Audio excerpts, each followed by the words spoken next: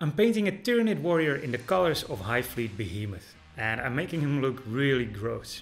Check it out. Now I've primed him white, and then I'm starting with Bugman's glow all over the fleshy bits. And I'm using a very old, nasty dry brush, just to get it quickly into all the crevices without being afraid that I'm damaging all my good brushes. And just get a single layer all over the model, and don't worry too much if it's not perfectly covering. It's fine if it's blotchy. It's skin after all. So the Bugman's glow is all over there, and as you can see, I'm not painting very neatly. I just want to paint fast, because if you're painting hundreds of models, you don't have time to get very accurate. And you can also see that there's still some white in between, in the deeper recesses where I couldn't get. But that's fine too, because now we're going to wash all the flesh parts with Carroburgh Crimson. And all these deeper lying parts that still have white in there will show up way more red than the upper lying parts that have been painted with Bugman's glow, because the white background underlayer will make the red more saturated and will make it look more red. Let me just give a quick explanation of what I'm doing next, because I'm dry brushing, but I'm using a damp dry brush. And this way you get less of the dusty effect that you would normally get with a dry brush. Check it out.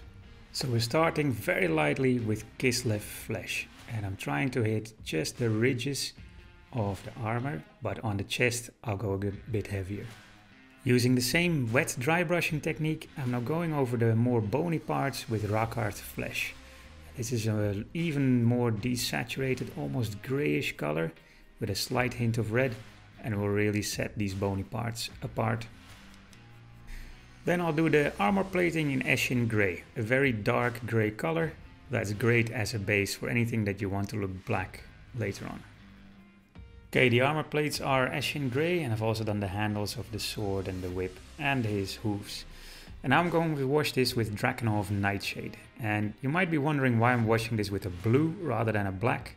Well, that's because I don't want to have this perfectly black. I want it to be more interesting, have more shading and highlighting. And I want it to end up looking very, very, very dark blue. That's why first shade with Drakenhof Nightshade. I'm going to do the bone sword in the same way that I did my Deathwing Terminator.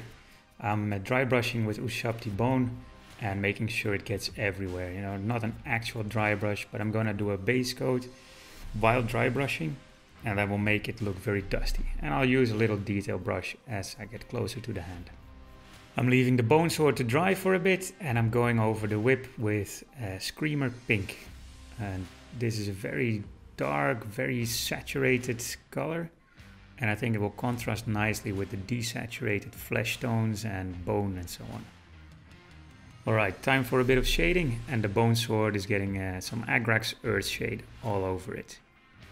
And the whip gets a layer of Drakenhof Nightshade, and this blue will make it look a bit more purple and a bit more bruised as well. I'm waiting for the shades on the weapons to dry, so in the meantime I'm going to paint his nails black. And I'm doing this with Abaddon Black, because I want to have the same effect as I had with my Genestealer God's Patriarch. Those absolutely vicious looking talons. Alright, and while giving him this little manicure, I also painted his teeth with Abaddon Black. So back to the sword. And I'm just dry brushing this with some Tyrant Skull. And I'm using this quite liberally because it's still a very yellowy, bony color. And I'm gonna brighten the highlights later on. And now to make the highlight pop, I'm dry brushing the sword with some Praxeti White. And you've got to be careful with this, because this is a pure white, so it will be very bright if you overdo it. Now for the whip, I'm dry brushing with a damp dry brush of Lucius Lilac. And you've got to be very, very careful with this, because it's a pretty bright highlight. I just want to give a quick shout out to my patrons. Thank you guys for your support. And if you would like to support me, but you don't want to do so financially, then just hit the like button. That alone would really help me out. Alright, the weapons are done. And now it's time for the plates. And I'm going to give this a dry brush of Stormfang, which is a light blue dry brush paint. And I'm using my tiny cut to size little dry brush so that I don't hit any of the flesh parts. Alright, the edges are done with Stormfang, and now I'm going over it lightly again, but with grey Seer. So the armor's got a highlight now with the grey Seer and Stormfang, and it's time to really blacken it by going over it with a wash of Nuln Oil. And this is why you need to make sure that you have the highlights quite bright, because they're going to get dulled down quite a bit once you go over it with a Nuln Oil. Just a couple of finishing touches left now. And I'm going to do the eyes with Averland Sunset. This is a dark yellow. I think it looks great with this scheme. And now to make those talons look even worse, I'm going to add a layer of Ardcoat over this, and that's the gloss varnish that comes in a pot from Citadel Games Workshop. And that will make them look shiny and kind of like obsidian talons. I was painting the base black and I just couldn't help myself. I saw the sword was not having any blood on it, so I'm just going to add a little bit of blood for the blood god with a dry brush and just making fast streaking motions like this.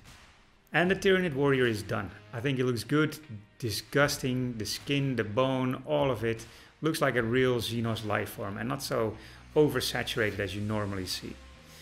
Now if you like this video, then don't forget to subscribe, like it, and you can check out more on my Instagram, my Facebook, and of course if you want to support me, go to my Patreon and you can pledge over there.